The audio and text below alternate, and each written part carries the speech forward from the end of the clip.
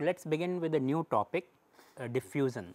This is a very important topic in material science, because in material science we are interested in controlling the microstructure, and microstructures are controlled by phase transformation, and phase transformation often involves diffusion. So, we will talk about diffusion. Diffusion is essentially a mass transfer,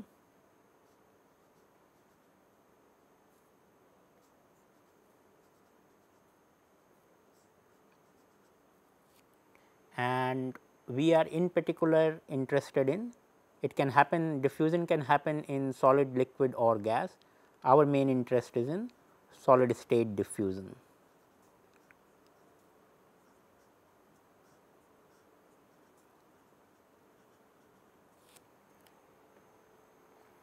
Let us motivate the topic with a particular application for diffusion, and that is steel for gears. So, now as engineers, all of you are familiar with gears. Let me try to draw one for you.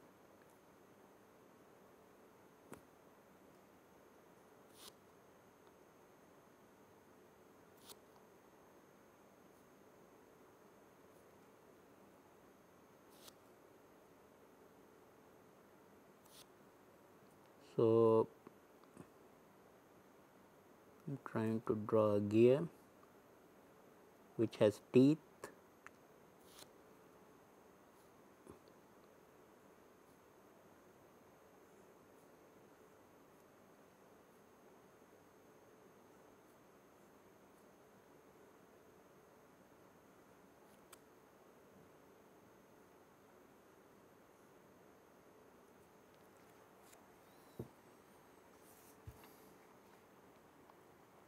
So, and this is gears, of course, can be made of many materials. Steel is a one common material of which gears are usually made in engineering, and what kind of steel should we select for this gear? Now, one thing you can see very clearly, that a gear messes with the teeth of other gear.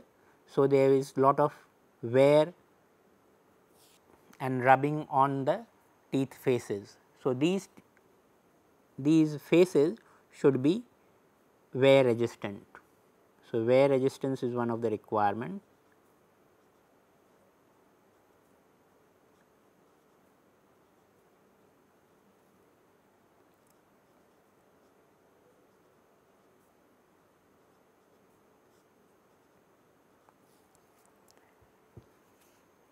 Now, wear resistance requires harder the steel, higher is the hardness, higher is the wear resistance. So, this implies that we should choose a steel of higher hardness. And we have looked at in the phase diagram that higher hardness comes from higher carbon. So, we should select higher carbon steel, because higher carbon steel will have more Fe3C, for example, and this will increase hardness. So, quite often higher hardness can be achieved by higher carbon, but we also, because we want to machine the gear, in the forming process we require machinability.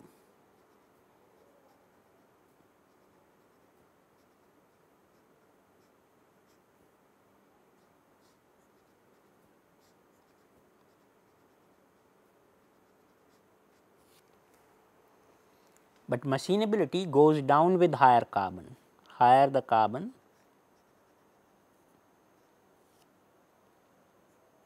implies lower machinability.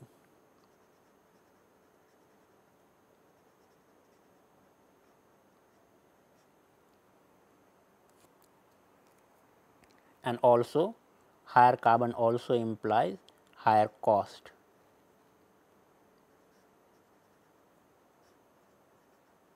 So, both the cost of the steel as well as the cost of processing will increase higher the carbon we choose. So, you can see that there are two contradictory or two opposing requirements are there, that of wear resistance, which tells us to choose a higher carbon steel, and that of machinability, which indicates that we should go for low machinability as well as price, which tells us that we should go for lower carbon concentrations. Now, optimization can be done if we note that wear resistance is required only on the surface. So, we do not have to select a high carbon steel for the entire gear. The higher carbon concentration is only required on the surface. So, if somehow we can make surface of higher carbon, if we can make the surface of higher carbon,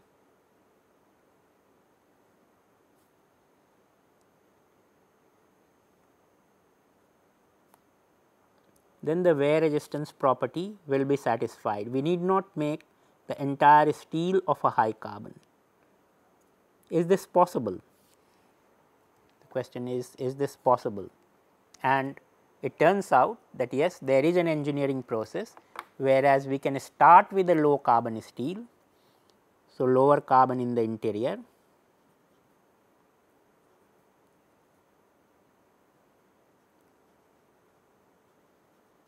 so we can start with low carbon steel. So, this gives us good machinability. We can shape our gear, and after shaping the gear, we can, by a process called carburization, we have a process called carburization,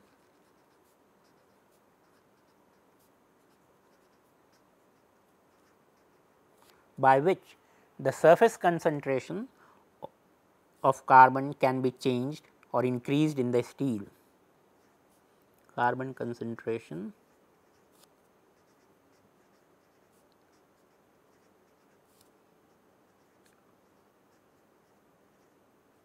in steel surface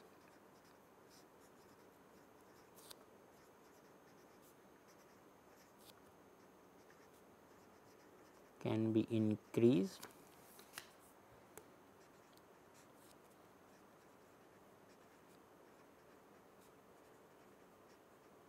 by carburization.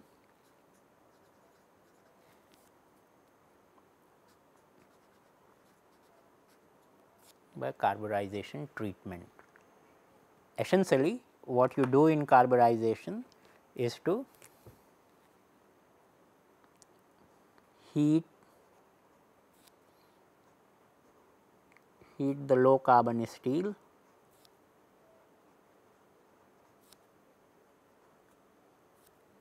in a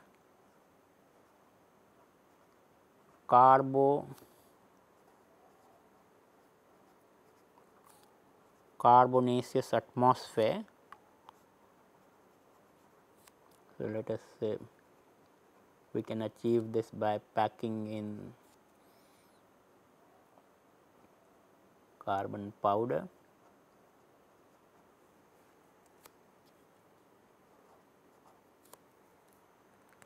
or we can use gaseous atmosphere, hydrocarbon gases.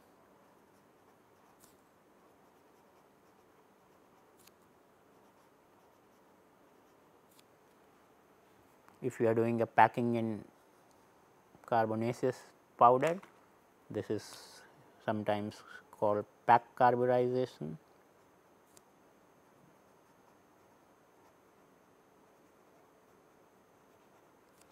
And if you are using hydrocarbon gases, this is called gas carburization.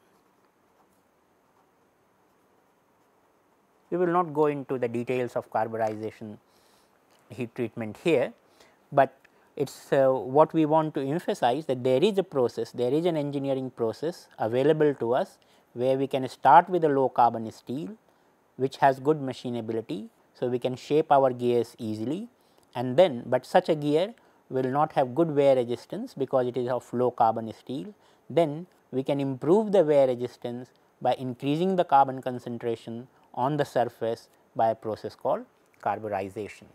But how does carbon from the atmosphere, from outside atmosphere get into the steel, and that is the process of diffusion. So, diffusion is required for carbon to enter into the steel and enrich the surface layer. So, carburization is possible, this is possible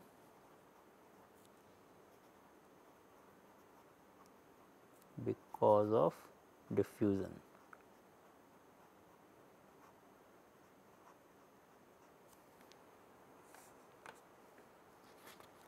Let us look at, this is a very classic example. Let us look at a little bit more recent modern example, and that is forming of a p-n junction. When for electronic circuits a p-n junction is formed, it is not formed by welding together a p type and an n type semiconductor. What is usually done is that you have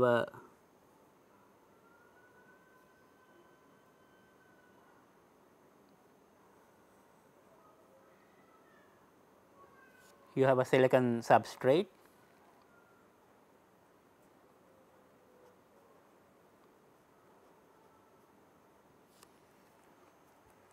and then you will deposit on it an n type region.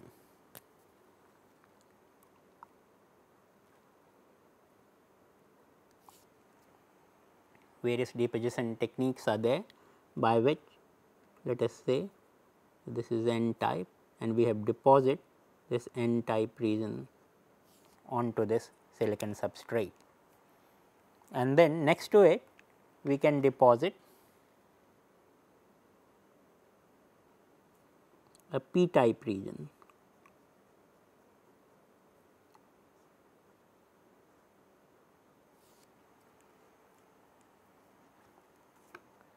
Then this system is annealed,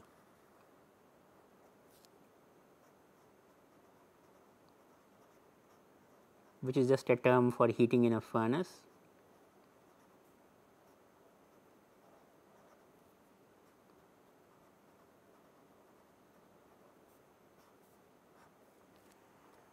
So, this heating then leads to diffusion of n type and p type within the silicon substrate. So, what you will then have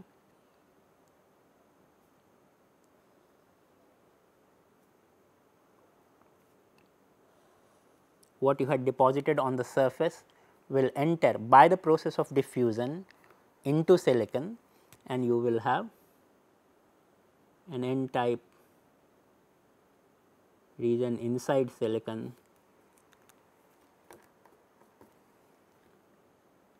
and a p type region inside silicon, giving you a nice p-n junction inside. So, this is the way actually the diffusion is an essential step in semiconductor industry for production of this kind of junctions, and thus the production of any circuit, because p-n junction is basis for most electronic circuits. So, with this introduction we will continue the discussion of diffusion in the next video. Particularly, we will look at one important law discovered by Adolf Fick called Fick's first law.